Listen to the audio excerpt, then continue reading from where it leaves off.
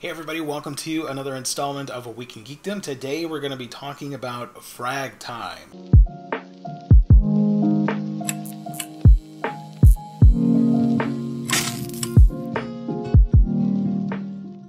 Welcome back to the channel, Geo here, and yeah, Fragtime, the original video animation adaptation of the Japanese Yuri manga series by Sato. This was done by Tier Studio. I don't know if it's Tear or Tier, it's probably Tier. Either way, you're probably going to correct me in the comment section down below. But regardless, this was the former studio. They recently went bankrupt and they're no longer in business, unfortunately. They never did a whole ton, just one or two series, and this OVA, which is adapting a manga, like I said. The story centers around the character of Mizuzu Moritani. She has this uncanny ability to stop time for 3 minutes per day. At the start of the series, she is extremely shy, introverted, and just timid overall, and she's confronted by a classmate, Yukari Kobayashi, who's asking her to participate with her on a school club and all that stuff. The story takes place in high school, so yeah, that's the thing that they do over there with the club activities. And Mizuzu, being such an introverted and scared, timid character, freezes up, doesn't really know how to confront the situation. She doesn't really know how to talk to people or what happens when you're in a scenario like that. She doesn't know how to deal with that stuff and the stress of, you know, being in public and talking to people, I guess. So she stops time and runs away, and in her curiosity, she meets the character of Haruka Murakami, who happens to be the second protagonist of the story.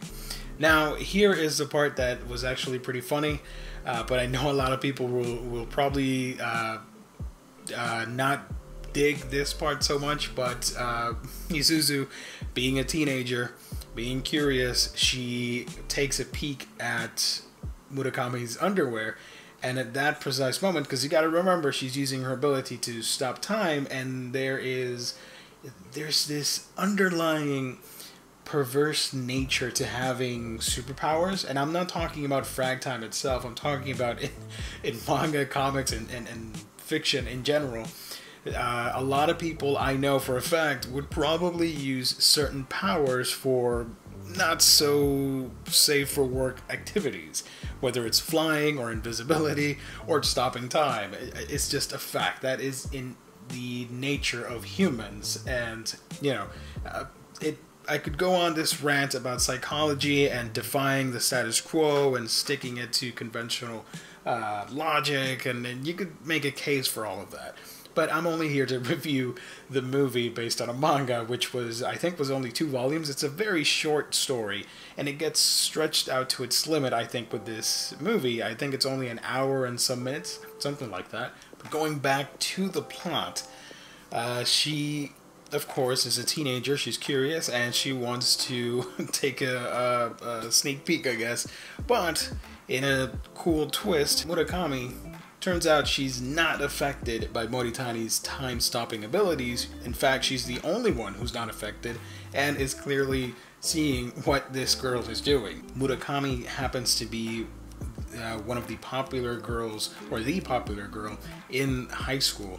A lot of people know her, and she's very sociable, which contrasts with Moritani's personality, like I mentioned earlier. However, there's more to the character of Murakami than meets the eye. She's actually holding back some secrets of her own. I'm not necessarily going to spoil the plot for you guys. I'm just telling you an overall impression. But as the story progresses, we basically see the friendship turn into a potential romance between these two characters that have this secret, this alone time, if you will, where they can stop time and really be true to themselves and not feel judged and just let loose in the world. So it's a very metaphorical thing for growing up and finding your own voice and all that stuff. Throughout the course of the film, a lot of interesting things develop, and eventually the two characters butt heads. One because of jealousy, and the other because, well, they're just starting to know each other, and they're probably using the excuse of this incredible mysterious power that one of the protagonists has to form this romance, but they don't really know if that's going to actually work in real life, if you will. But as the story progresses, Moritani starts to further her feelings for Murakami and starts using her time-stopping ability in selfish ways, because now that she sees a love interest, she feels a certain jealousy and ownership over Murakami. And you do get some of the classic tropes when you get stories like this, where it's more wish fulfillment of characters suddenly being struck with weird abilities that they can't really explain, nor does the story try to explain. There's just a thing that happens. It's a little deus ex machina, if you will, to progress things forward and to sort of connect the characters together. The whole time-stopping thing, it never gets explored. We don't really know the origin of it. We don't really know the hows and whens and whys and all that stuff. We just know that the character has this really golden opportunity to use this ability, and in the process she learns more about who she is and about trusting others and getting to know other people.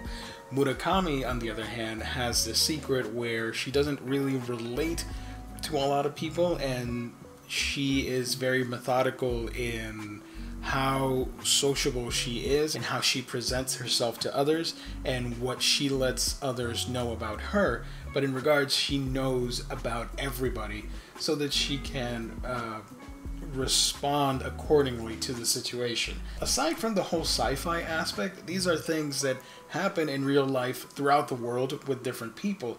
So it can be a really relatable for a lot of us watching this who remember growing up with these feelings, or even young people now who are watching this and can sort of sympathize with what is happening with our two main characters. I feel that one of the issues with this movie, it's a little bit too short. Maybe if you would have given it a few more minutes of, even if it's not in the original story, just a few more minutes of daily live shenanigans that are occurring for the characters, it would deepen that bond and that relationship for when the final act of the story comes out or plays out, and you feel the emotional impact of what happens to the characters. Overall, I enjoyed it. It's not the most dramatic, amazing thing in the world, but it is a nicely packaged sci-fi inspired romance, if you will,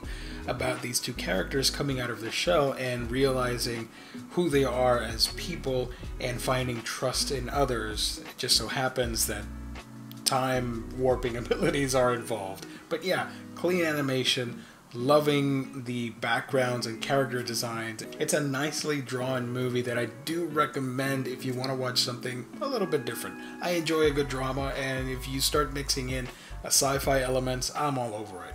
So I was excited to check it out. It didn't really disappoint, but then again, it didn't like super blow me away. I just thought it was pretty serviceable and okay.